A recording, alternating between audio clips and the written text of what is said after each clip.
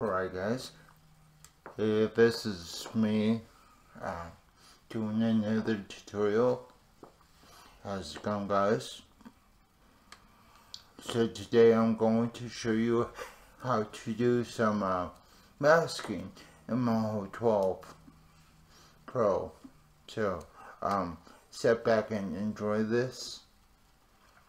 I know that last year somebody had posted something to me about masking, and I could not get to my computer, so here we go. So first off, you want to start off with a new document. You don't have to, but for demonstration purposes, this is what I have to do. So first off, we're going to start over here with a new layer. And then we're going to group this section. And it will create a folder. Let's call this mask. And you see layer number 1 here. Okay, so after that's done, you can have up to as many as you want to. So we're going to have three of them. So click duplication, and let's rename these before we start. So today we're going to be creating an eyeball. So the first bottom layer is going to be your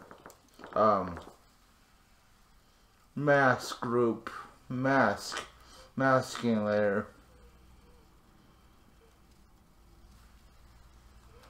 And let's call this eye. Okay. And this last layer 3 is gonna be called lid, because it's going to be the eyelid. To activate their settings, double click on it. Then go ahead and click this masking tab.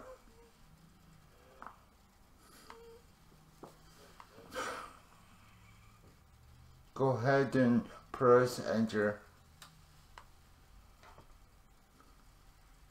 And you notice how the layer has changed from a blank to like a white and black symbol up here. That means that it's being masked, or a masking group layer. So let's also double click on the socket. Let's adjust some properties in the masking tab. Just click with your mouse. And you'll see it says add to mask. That's what we want. Oops. And then we also want to be sure that the stroke doesn't get masked. So we're gonna just click that extrude strokes, and we're going to draw out the circle for the eye.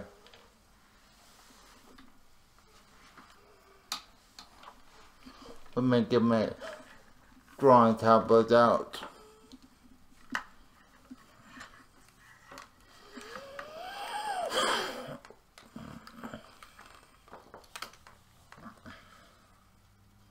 Now we're going to create a shape. Go over here. And we're going going to leave default autofill on the stroke. Select a circle now. Click and hold across the canvas a circle. Shift if you want the perfect circle. Okay, let's actually put in the position. Type in 0, 0. That will center it.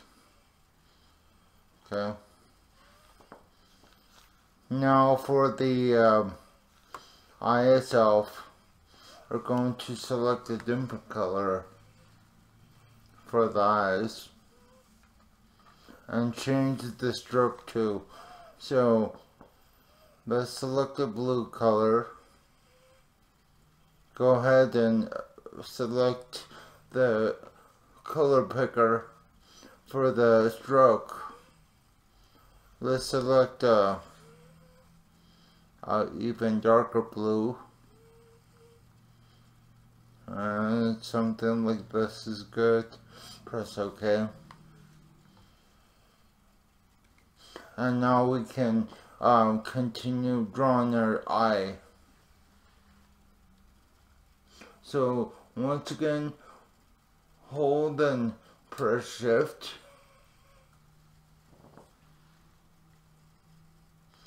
And then we'll create a circle. So we're going to do that again in the coordinates for the position.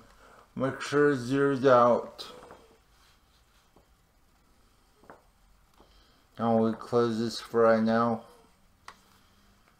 And see if I mess around with this layer position. You'll see that that eye is disappearing from the mask. And once I render this out, Control R, you'll see how the white of the eye and the two strokes are meeting together. Let's also reset that from 0. So now we're going to highlight the lid. Let's also give the eyeball eyelid. So first off, we're gonna go back to the styles, reset everything, and let's select the skin color. The same thing, you can select from the side dropper tool for the stroke. And let's select a darker fill for the stroke. Okay, we can close out that. Go over here to the shape tools and select the rectangle. And we're going to go above the circle that we just created. So click and hold on the canvas, and you'll see that we will have a rectangle shape created. And now we can adjust these points by selecting the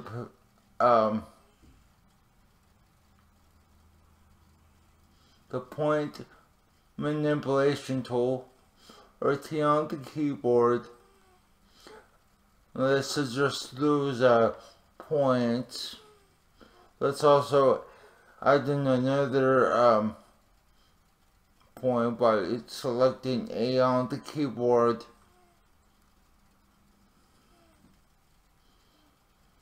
And so right now we have this shape for the eyelid. Let's also make this more rounder. So we're going to be adjusting the curvature. See on the keyboard, or just click this icon, drag it over to your right hand side, and that will give us the curve that we want. So that way we can adjust this eyelid. For right now, let's leave it up there. Okay. So now that we're done setting up our eyeball here, let's go ahead and animate it now. Okay, on frame 1, we're going to select the smooth interpolation, and then select all the points from the lid. Just Control A to select all the points. Now we can select the Freeze Pose tool up by Draw, or freeze the points. Sorry. Now with the eyelid selected, we're going to make it blink. So we're gonna actually predict where the eyelid is gonna return. So roughly around 8 frames, I want it to return. Control F,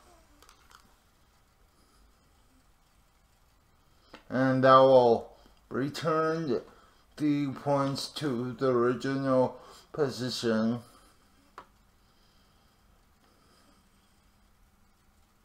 Let's also go to frame 3, start bringing down our points, just like that. Deselect everything by escape. Let's drag down this point so that it closes. And see, if we scrub through the timeline, you can see our eye blinks. Let's also to make the eye look to the right. So now we're gonna go on frame 1, select the layer position, select the reset on frame 1. So on frame 9 is where I want to have the eyeball looking to the right. So what I'm going to do is to smooth that shape over to here, and it will look off to the right. But as you notice too, if we scroll through the thing, it will actually move too soon. So let's scrub through the timeline. Just go over with the mouse, and let's select where the lid has closed. Select this keyframe. Control C, Control V to reset the frame. And now if we scrub through here, let's make this repeat itself in the timeline. So we're going to enter in from 11 to 11. Okay, that will tell the program, hey, I want you to display only 11 frames. And then we can zoom back, and you'll see that the eye blinks, and that's called masking, when you don't want to have this go off of the other vector shapes. And it's controlled by this bottom mask, bottom layer. It has to have a plus sign in front of the layer to be considered masking. Anyway guys, thanks for watching this. Make sure to hit that like button for me and subscribe for new content mostly every week.